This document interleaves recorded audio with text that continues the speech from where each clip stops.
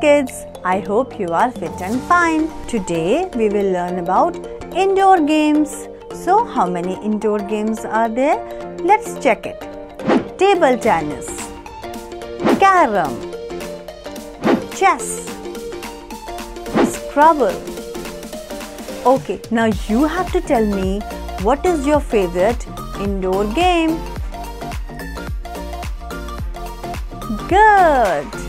Okay, now you have to tell me which indoor game is played the most in the world.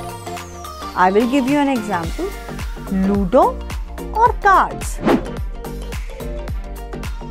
Yes, you are right.